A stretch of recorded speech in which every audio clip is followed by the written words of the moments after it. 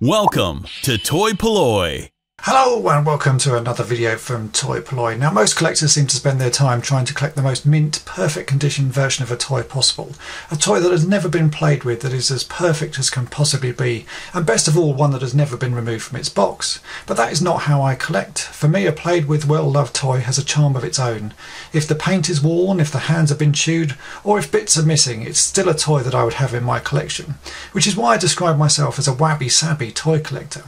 Wabi-sabi is a Japanese term and worldview centred on the acceptance of imperfection. There's no direct Western translation for Wabi-sabi, but essentially it is the art of finding beauty in the imperfect and incomplete. Basically, things don't have to be perfect to be appreciated. And that is how I treat my toy collecting. If you've watched any of my videos, you will have noticed that the toys I collect generally start out as the broken remains or leftovers that most people wouldn't take a second look at. I originally started collecting like this as I couldn't afford to buy the better end of the market, or I just didn't feel I could justify spending a lot of money on a toy. So buying a broken toy or a very play-worn figure was what I did. When you collect like this, you soon learn to appreciate that these toys have had a previous life and have been played with and well loved by someone else. And even though they may look a bit rough and are missing pieces, they can still be appreciated. When restoring toys, you don't always have to get things perfect either. I just try to make them look as good as they can, and if I use a bit of Lego or the wrong sort of fabric, it just adds a new story to the life of a toy. So that's why I describe myself as a Wabi-sabi toy collector. So let's take a look at some of my favourite toys that I have in my collection currently. So these three Action Men are probably the most worn figures that I have in my collection, but they're also some of the ones that I have the most sort of strong attachment to because they're ones that I've restored and they are less than perfect. The guy on the right is what I call Pinhead, and he's a figure that I use in quite a lot of my sort of photography and other little setups here when I'm doing sort of filming and that. And he is a pretty battered figure. I picked him up off eBay only about 6 months ago and I paid £9 for him, and when he arrived you can see he's got pinholes in his face, he's got pinholes in his chin, I think he's even got pierced ears, so some child has had a right go at him. The rest of the figure is in reasonable condition. He's actually still got his original hands, but the face is sort of the worst part of him. And I really like this figure because it's so damaged. It's got quite a bit of character. Action Men figures tend to look a bit the same, so when you've got one like this, it just adds a little bit of a story to him. So some child has obviously played with him a lot and at some point got a bit bored and taken a pin out and started piercing his face. But that's sort of given him a new sort of story, and that's why I like that figure particularly. I've dressed him up in my sort of toy-polloi clothing outfits that I've been making for him, and he's just a firm favourite of mine. I do tend to use him for all the sort of photo shoots that I want to do just because I like the fact that his face is so worn. And you'll have seen this guy on the left in a recent video because he was the one that was painted red, so his face is still a little bit on the suntan sort of side, and the fact that he's still got sort of some war damage on him is just makes it an extra special toy for me because I like the fact that he has this sort of backstory of being painted red. You've still got little red sort of flashes all over his skin where the paint has sort of stayed sort of stuck in the sort of crevices and that, but I like the fact that he has that new story, and he's never going to be a perfect figure, and when I picked him up I never thought he would be a perfect figure, but he's certainly good enough for my collection, and the fact he has that damage to him just means it's an extra special figure. And then the guy on the right is another one you've seen me restore. This was very kindly donated to me. He was missing hands, I think he was missing a foot and all sorts of things. He's still got pinholes in his chest and he's still fairly dirty around the face, but the fact that it was a sort of donation and he's all battered and worn and I've done the best I can to get him looking nice just means that I really like this figure. So I have nicer figures than these, but these are the ones that I go to because they have this sort of extra story and they're not perfect, and that's why I like them. Fisher-Price's Adventure People line is another set of toys that I've always sort of looked out for and always pick up no matter what sort of condition they're in, because these toys were meant to be played with, and I think if you find a mint one then there's something wrong in the world, because always these toys have been battered and chewed and just generally sort of chucked around the garden. So the more battered they are, the more sort of history they have, and my collection is just full of these battered figures. I don't think I've got a single mint Fisher-Price figure in my collection. Every one has some sort of issue with it. Even the carded ones are not perfect. They've all got sort of paint rubs even though they're sort of still carded figures. If we look at this diver here, this guy has one pink leg, the other legs have gone a sort of well, sort of bit of a paler colour, but for some reason he has a pink leg, and he's also got the standard floppy head. But I like the fact that he has these sort of variations to him. Likewise, this alien space pilot, he looks pretty reasonable, but he's got the floppiest head I've ever seen on one of these figures. It just won't stay upright, and he has the standard bits of sort of battered silver paint. Now I could easily sort of touch this figure up and repair the paint on it, but I like these to be sort of beaten and worn. I've even got this sort of, I don't know what this guy is, it's like a sort of Indian workman or something, but he is terribly battered. He's got the loose head and all the paint is rubbed off him.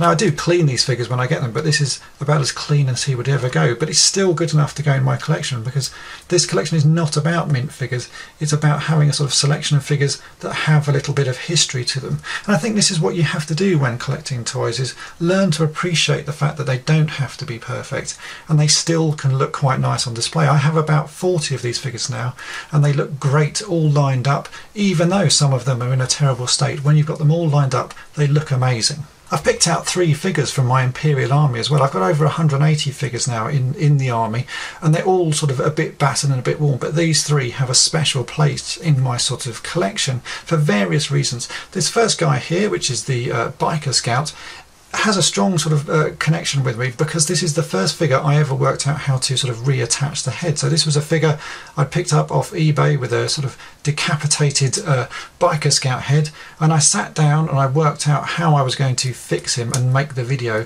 using this figure. So he's not a perfect figure. I think I've retouched all the paint on him. He still has some sort of blemishes on him. I never even de-yellowed him, so he's sort of all stained on the arms.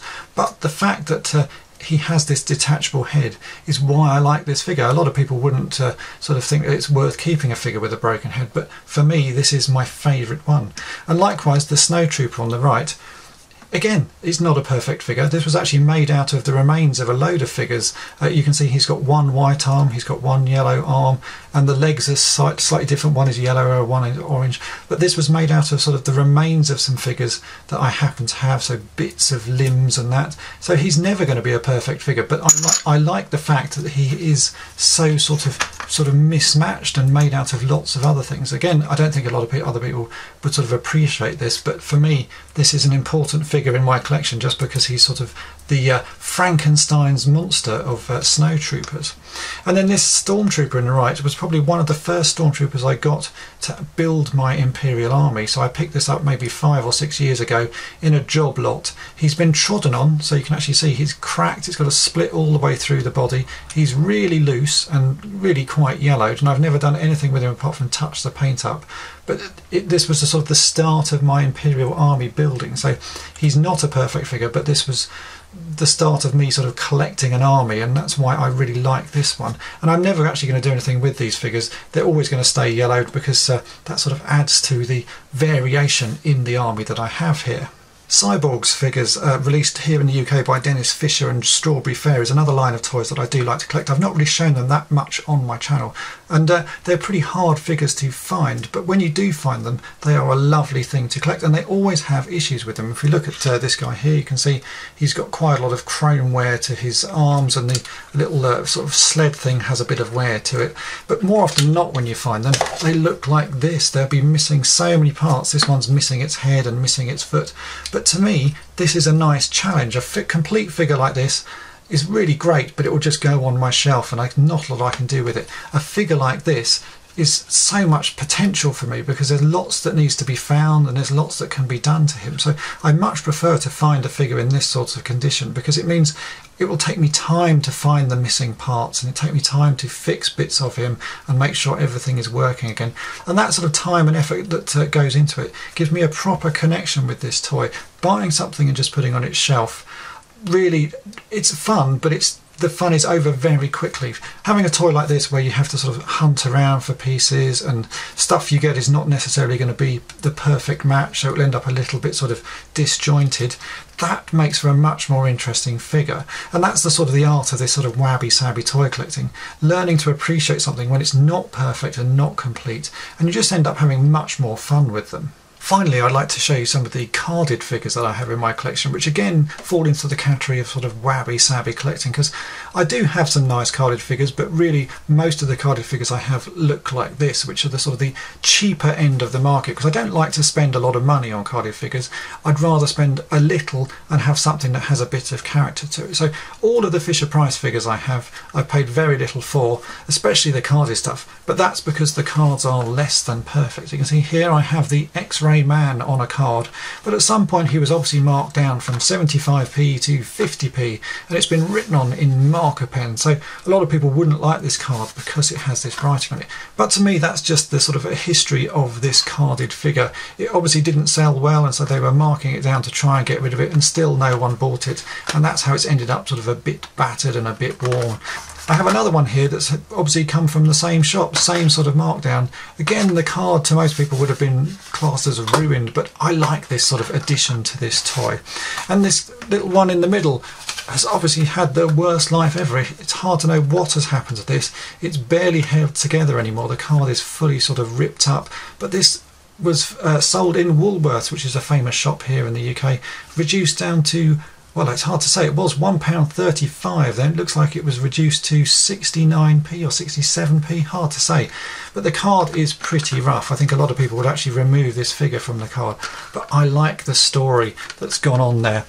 Same with the C3PO that I have here. As you can see, the actual blister is split and it's a little bit on the battered side, but the really sort of nice thing is that it has a sign on there, or someone's even written on biro on the front, 99p, so this sort of ruins the card for a lot of people. There's some water damage at the top. I think if we turn over, it's still a little bit battered, but you can pick these cards up a lot cheaper just because they have this sort of details added to them, and I like these little stories that go with the cards.